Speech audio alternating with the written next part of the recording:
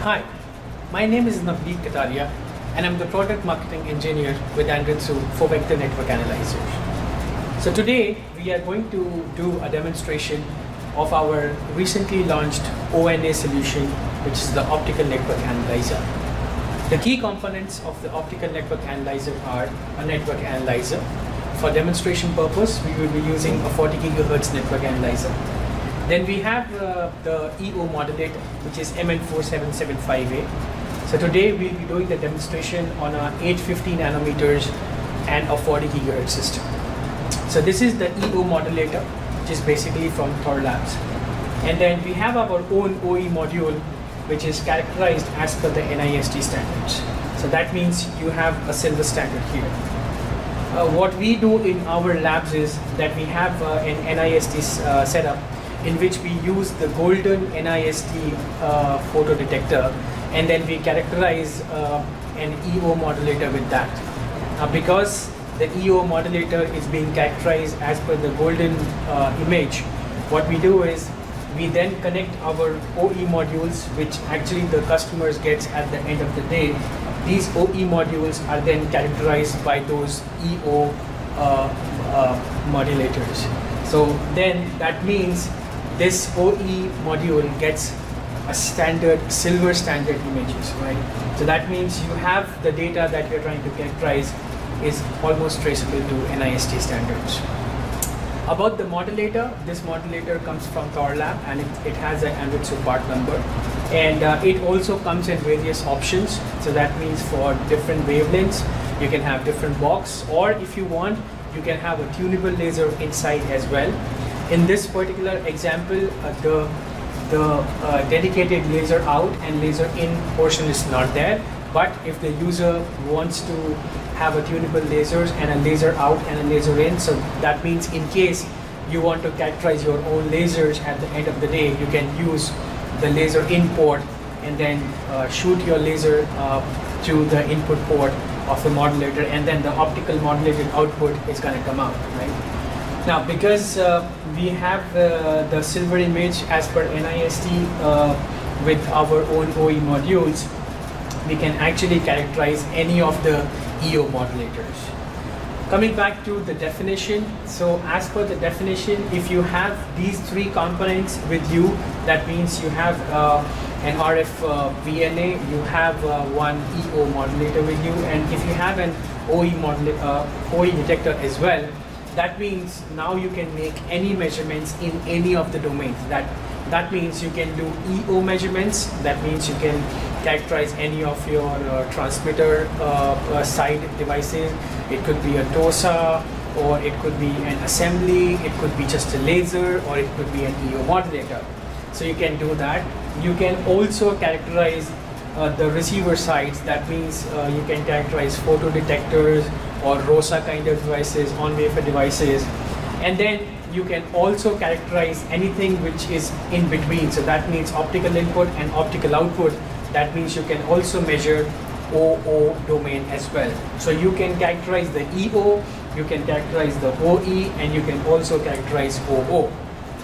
Since the VNA forms an integral part of this entire system, you can also do EE measurements. So that means all the four domains are covered in one go. If there is a customer who does not have all the three kind of duties, say suppose there is a customer who just wants to characterize the transmitter side, so that means they just want to characterize the EOs, right? In that case, the customer can choose maybe not to buy this EO modulator, but because he just need to characterize, he just needs a receiver characterized side. So that means he can buy a VectorStar and he can buy the OE modulator, and he can characterize any of his EO kind of devices. However, in case he wants to do the photo detectors, like other photo detectors to be characterized as well, they still will need the OE detector. Why? Because you need to have a reference, and this OE detector from Anritsu, again, as I told you, comes with the silver image of the NIST standard, so that means the traceability is there. This becomes the reference for any of the photo detector kind of measurements. So moving on, we will today show you how to characterize first an EO. So that means we do not know the characteristics of this EO modulator. So we are going to characterize this EO modulator using our silver standard image like the S2P file of this guy, because we already have it. It comes in a standard pen drive like this when you buy this OE detector. We have already calibrated the VNA because I didn't wanted to waste a lot of time doing the calibration, doing the open short load and then doing it through. So I've already done the calibration. So that means I have the CHX file, the calibration file of this guy. I have the S2P file of this. Now using these two, I can actually characterize my EO modulator as well. And that makes a lot of sense as well. Why? Because as you can see, the path is that the RF travels from the VNA. So this port is transmitting the RF. It goes inside the modulator. You have a laser section and like a modulator section inside. So then the modulated output, optical output signal comes out. It goes through the cable. Then it goes into a reference photodetector. And then this photodetector converts the optical to electrical, and then electrical signal travels back to the VNA. So for the VNA, he's only seeing RF out and RF in. But then you have two domains in between. So basically what we can do is, because VNA has the capacity to de-embed things, so we can actually, through the entire response, and I'll show you how the entire response looks, and then we de-embed this, and then we take care of the RF cal because it's already calibrated.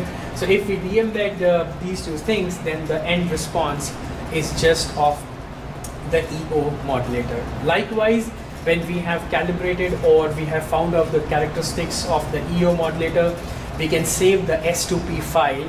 Now this silver image has been, or the traceability has come to the EO side, right? Now, in the next step, if you want to characterize any of your own photodetectors or ROSA kind of devices, you can disconnect these two ports, take this out, and then put your own photodetector in place of this standard photodetector. Now, because you have the S2P file of that, you have the RF cal of that, now you can de-embed these two, and then the response will be of your photodetector. Again, the NIST traceability is going to be there because in the initial step, you characterize your EO modulator using the NIST OE photodetector from us. So this is going to be the workflow of my demo today.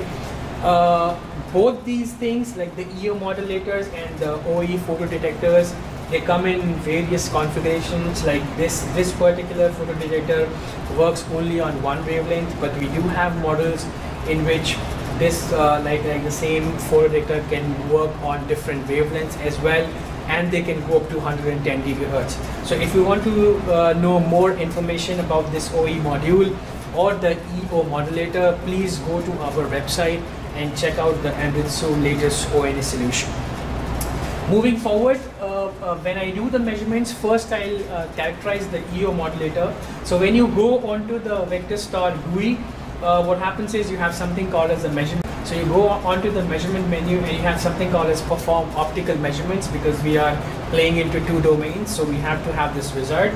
So perform optical measurement, it gives you three parameters. One is the EO measurement, that just in case you want to test something that converts electrical signal to an optical signal.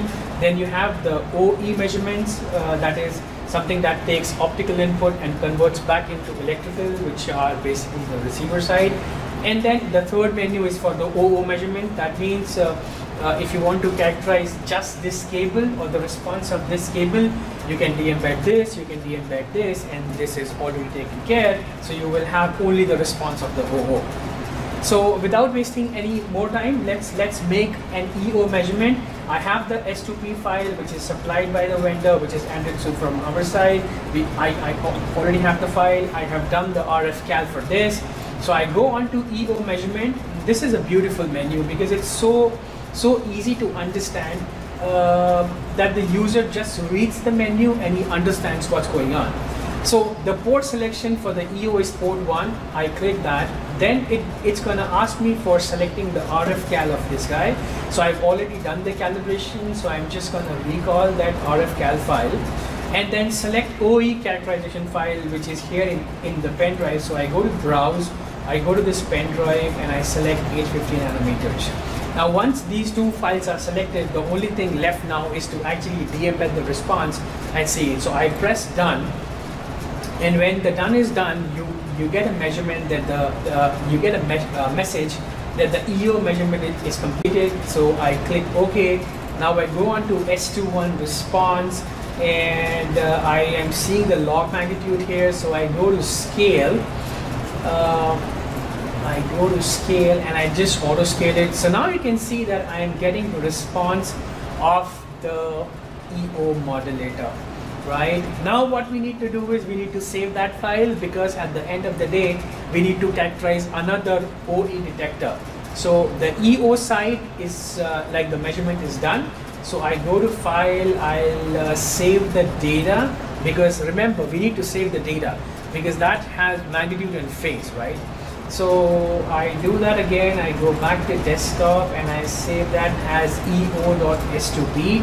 I save that file. Now what I'll do is I have characterized the EO modulator, right? Now I don't have a photodetector right now to actually remove this standard photodetector and put it back. So what I'm going to do is I'm going to consider this as my DUT, right? I'm going to characterize this OE detector with the EO detector that I just characterized. I have the RF cal of that. I'll have the S2P file of this guy. I will now see the response of only the EO. Now you will ask me that how do I validate that? Now for the validation, the thing is that remember I already have the S2P file of this guy supplied by the vendor. Anritsu already in that. So what I'm going to do is I'm going to compare the stored results which are coming in the USB, and then the results or the measurement that I'm going to do right now, the actual measurement. So I'm going to overlay both these things, and if they do a perfect match, that means the results are good. So let me do that. I've saved the S2P file of that. I go back to measurement. I again do a perform optical measurements. Now this time I want to do an OE measurement. So I click on the OE measurement. I select the EO port. Yes, the OE port is port 2. I do that. It asks me to again recall the RF cal for this. So I recall that. Now it asks me to input the S2P file of the EO modulator. Now sometimes what happens is that people directly start with characterizing a photodetector. But for characterizing a photodetector, you need a characterized source as well. So in that case, if you have not already characterized a particular modulator, it could be any modulator. In this case, it's ours, but it could be yours as well. So in case you haven't characterized, even in this step, you can first measure the EO response. It will store the S2P file and import it directly. But in this case, we have already characterized, so we are going to go browse, we go back to desktop, and then we just recall the eo.s2b. I do that and I say done.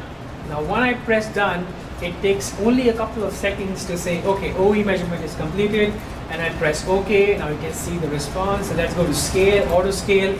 And this is the response that I'm getting with this, with the measurement of the photodetector. So it's sweeping, it's pretty smooth.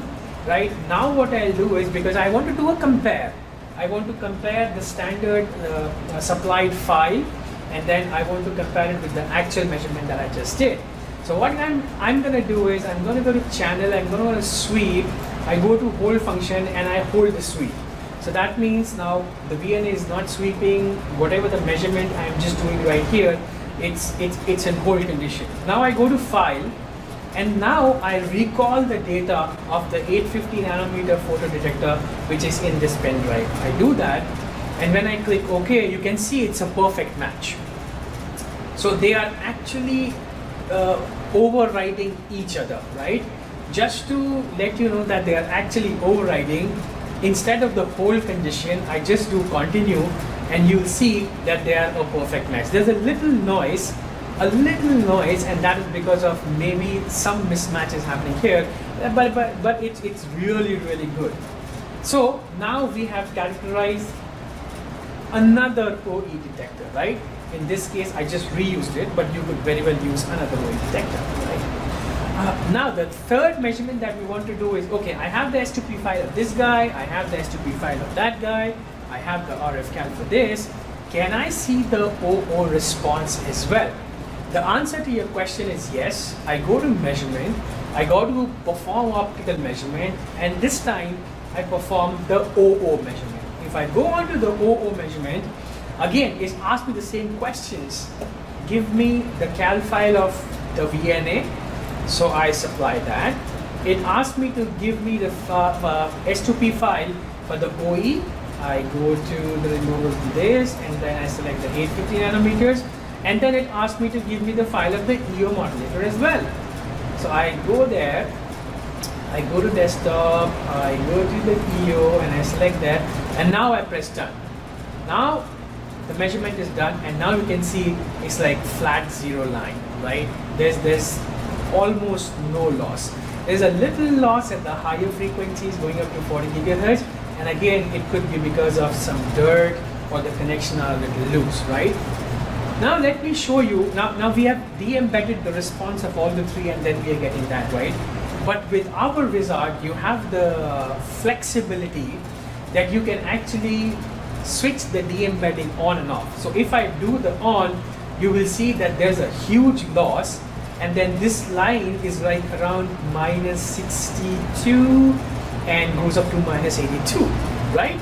But if I go back to the measurement menu and I make it to on, you would see that it goes back to 0 again, right? So it gives you a very good idea as to what is happening when you are de-embedding the response of different domains, right? So this is what we wanted to show you. In case you have some questions about the EO modulator, because I know a lot of time people have a lot of questions on the bias of the modulator, the VOA of the modulator, and sometimes how is the biasing done in the photo detector as well. If you have any sort of those questions, we can take them offline. You can drop me an email. My email ID is navneet.kataria@anritsu.com. Or you can drop me an email, or you can ping me whenever you want. In case you want to send your DUTs to us to characterize that whether things really work or not, so we can do that for you as well. So yeah, that's what we wanted to show you today, and thank you so much for tuning in. We'll see you again. Bye.